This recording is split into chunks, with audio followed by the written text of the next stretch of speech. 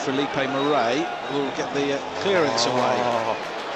Oh, now Zoko through on goal. Can Zoko beat the goalkeeper? He can! He rolls it past Russ Turnbull, and it was a dreadful hash in the Doncaster defence. Zoko quickest to react. Goal number 13 for Francois Zoko. Doncaster 0, Stevenage 1.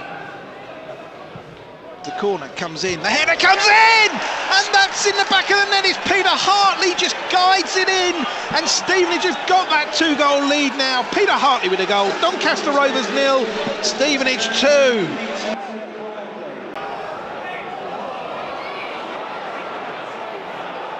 And Freeman now with the ball at his feet. The referee played on there. He's got Zoko inside him, finds Zoko, into the area goes Zoko. It's now with Darius Charles, and Charles rolls the ball into the net, and Stevenage are surely through to the 4th round of the FA Cup. Doncaster Rovers 1, Stevenage 3, and thoroughly deserved as well.